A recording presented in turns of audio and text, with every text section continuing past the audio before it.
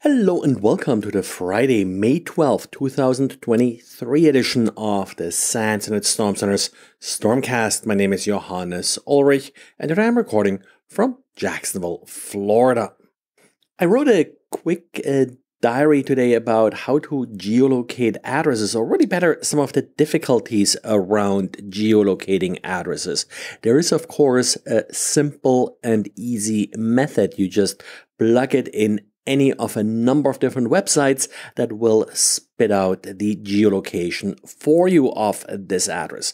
But the problem is that many of the databases that this geolocation relies on are not necessarily 100% up to date. And also there are a couple of notoriously difficult cases, like for example, mobile phones, which are becoming a bigger and bigger issue, and then also satellite connections, of course, that are difficult. But that's not the only problem here. Also, ISPs tend to sometimes move IP addresses around from one geographic region to another, depending on where they need IP addresses, and the databases that are being used for geolocation aren't always up to date.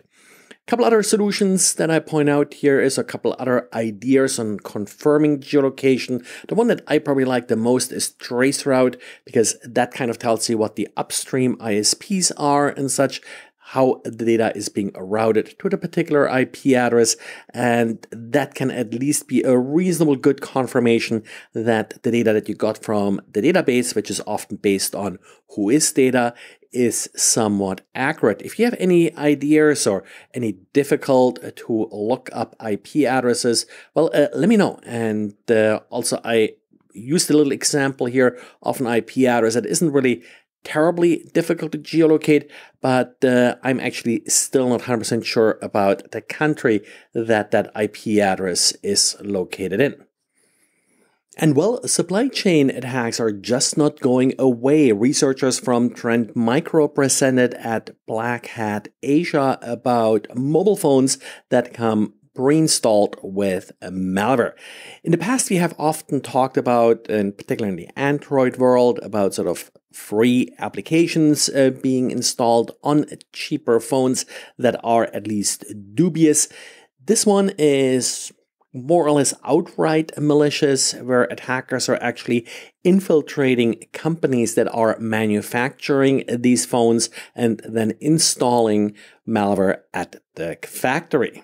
Trend Micro identified over 80 different plugins, and it's sort of your standard crimeware. One, for example, I think is kind of interesting. It allows the attacker then to rent the phone with 5 minutes at a time to other criminals. And then there's, of course, your standard spyware, keystroke loggers, and all the other good stuff that we sort of expect from malicious software. Trend Micro identified about 8.9 million infected devices. This may not really be all that big of a number if you compare it to the billions of actually produced Android phones. On the other hand, this number is probably just part of the infected population that was actually identified in Trend Micro's telemetry. And again, this doesn't sort of affect your big brand name devices, really more sort of the cheaper low-end devices. With that, also geographies like Eastern Europe and Asia, where these phones are more common, tend to be more likely to be infected. And then I want to at least quickly mention the breach of Dragos. Dragos, one of the leading ICS security firms, had a breach, nothing super serious, but two reasons I want to mention it. First of all, to congratulate them on being so open about this event. And then secondly, to focus on one aspect of this breach. The root cause appeared to be a new hire, someone that actually wasn't sort of fully onboarded yet to the company. These new hires, that's always sort of a risky user group. I've seen, for example, new hires being targeted after they mentioned that they got hired on LinkedIn. This is not something that you can always avoid. In this particular case, for example, I believe it was a salesperson. They usually have to announce who they work for. That's, after all, sort of a part of their job. But you definitely need to sort of get some controls around this sort of sign-in process. How do you hand credentials to new hires, in particular if you're working for a mostly remote organization? In early February, Ruckus patched a vulnerability in their wireless device. It was one of those typical IoT-style web application vulnerabilities, pretty straightforward to exploit. Well, Fortinet is now reporting that the AndoryuBot, if I pronounce this correctly, is taking advantage of this vulnerability. This is a smaller botnet. It's not sort of yet another Mirai derivative. It does a little bit different things around the SOX protocol, but definitely make sure that your Ruckus equipment is up to date.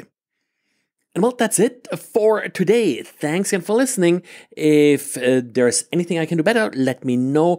Please leave good reviews with your favorite podcast website if you do think I do a good job. And finally, please subscribe. And thanks, and talk to you again on Monday.